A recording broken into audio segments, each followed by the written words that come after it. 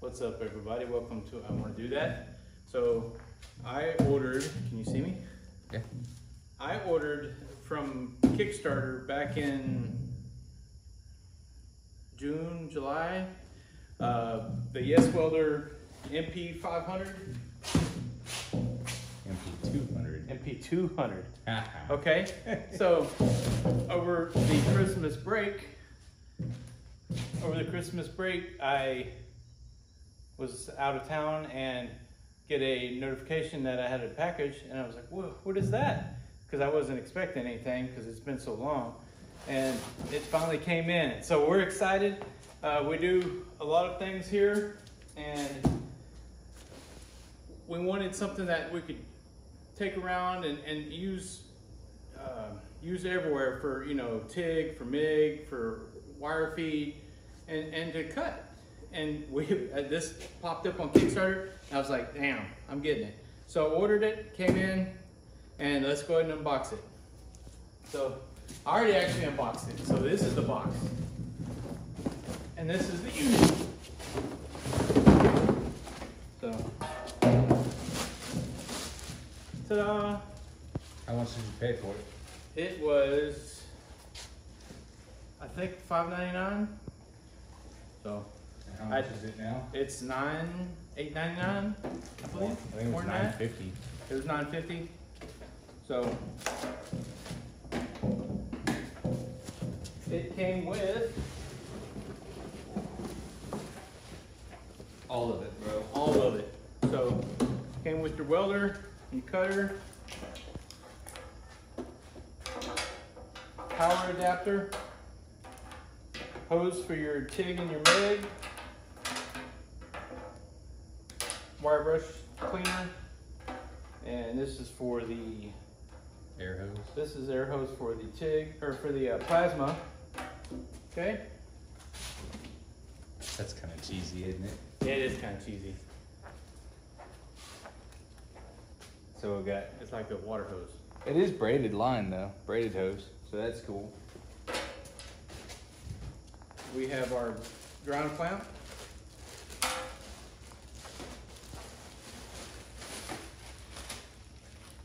Feels pretty good. Good looking connection.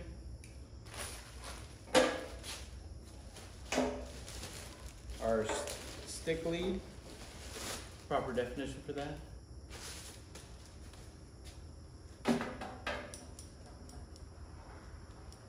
The bzz wire. The bzz wire. Feels pretty good. Okay. So that's our ground and our stick set up. We have, looks like some sort of instructions. And a sticker. And a sticker. All that time I had waited. Oh look, I got 2 limited edition Kickstarter stickers because I actually paid for this. They didn't send it to me.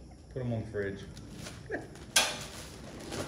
All right, got our wire feed leads. Looks pretty good. Feels pretty good. Nice solid wire. And it's actually a gas setup, not just Fluxcore. It's gas. It's Mig. So yeah, you can see the gas port there.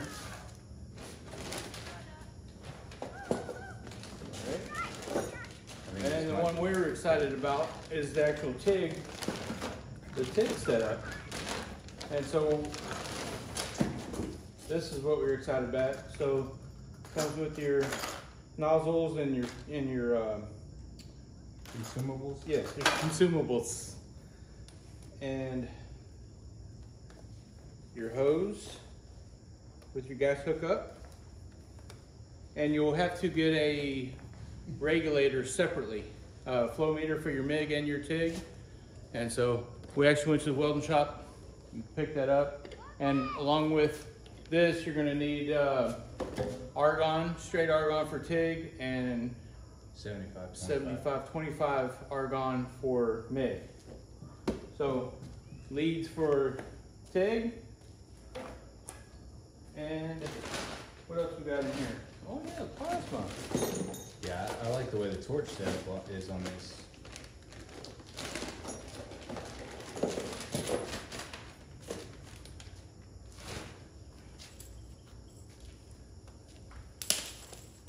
and a nice long lead for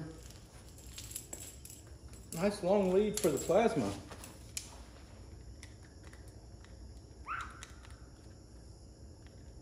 So we'll get it all set up. Get it all set up and give it a go. Let's see what we're gonna start with first. Tig? Probably Mig. Okay. I'd say we start with Mig just for the simple fact that I can actually MIG weld okay. Okay. I'm gonna learn to TIG weld off of this machine. I don't know how well that's gonna be good. So it did come with a regulator for the plasma. Comes with a couple hose fittings, and I ordered the consumable pack, so I've got plenty of shields and nozzles and O-rings and everything else, and tips. Anybody need a tip? Just the tip? Just the tip. And more consumables. So that's about it. Let's get it, and more consumables. Let's get it set up for one of these functions and we'll give it a go. So we should be able to give you a comparison. We have a Crossfire Pro plasma table that we just ordered recently. Hopefully we can do a video on it, just showing how it cuts and this and that. We tried to do an unboxing, it didn't work too well. It's like 8 hours of unboxing. That's beside the point. Anyways, we have a titanium 45 amp plasma cutter on that machine. So we can do a comparison between the titanium 45 and this, just to kind of show you the different cuts. And we also have a titanium Fluxcore welder that we can kind of show you the difference between the Fluxcore welder of the titanium, which is Harbor Freight's brand, and this YesWelder. What's really cool about this, like Anthony said though, is that this is all in one. We do a lot of stuff on site, right? Wouldn't you say? I would say we do a lot of stuff on site. A lot of stuff on site, like the containers. We do custom container builds. So to be able to go out on that site, you know, we have TIG, I don't know that we'd actually use out there, but we have our plasma cutter. And so to be able to cut some of our stuff and then either stick weld it up or MIG weld it right there on site, all with one machine, we might be onto something. So let's try and set it up though, like Anthony said. What we got in here? Oh, the wheels. Oh, I want to open up that door and see all it came with as far as that goes. The wire feed.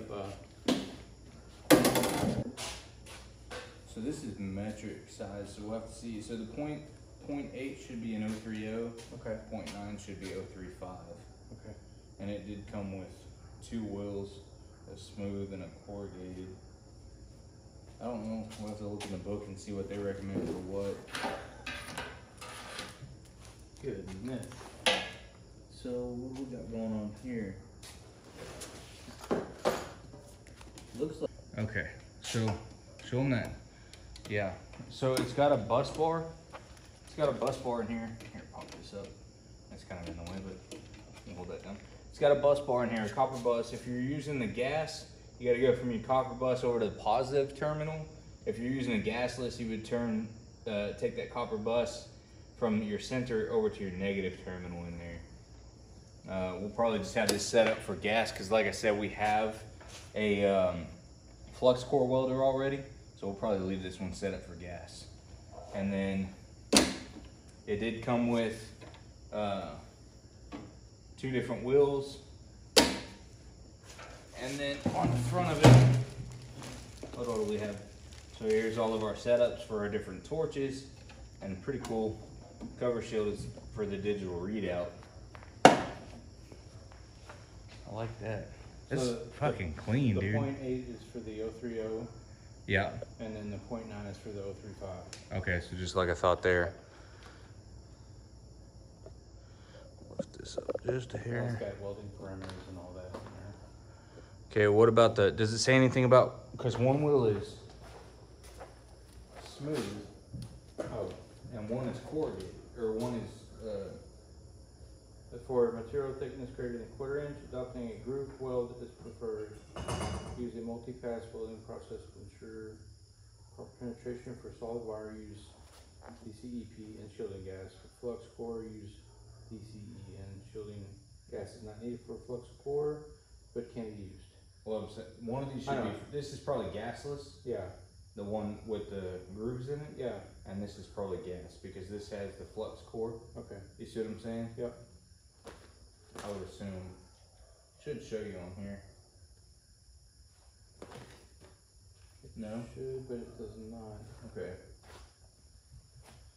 Just a assumption. You know what they say about those. Correct me if I'm wrong.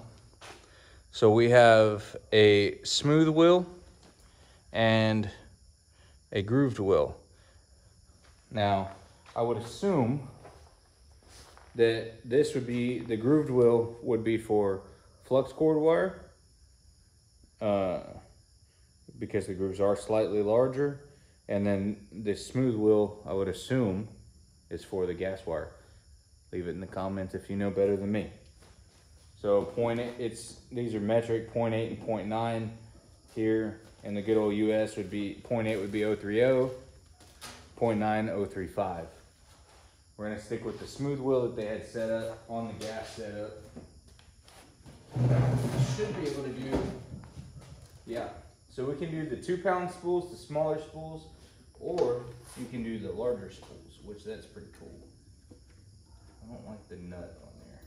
No, it'd be nice if it had a T-handle. We'll probably do that, huh? Yeah.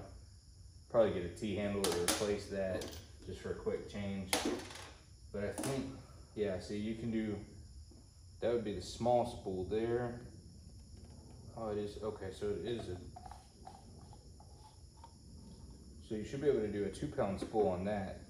Or the, larger. What is it, a 5-pound spool, I think, on this one. But,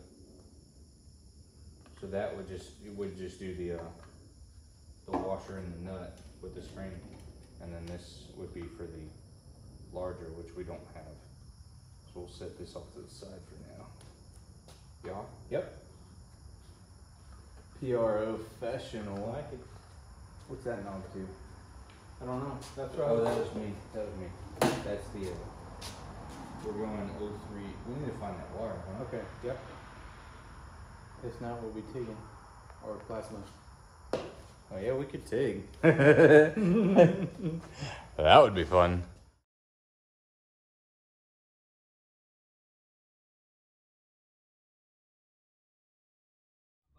Everybody, please subscribe and hit that like button.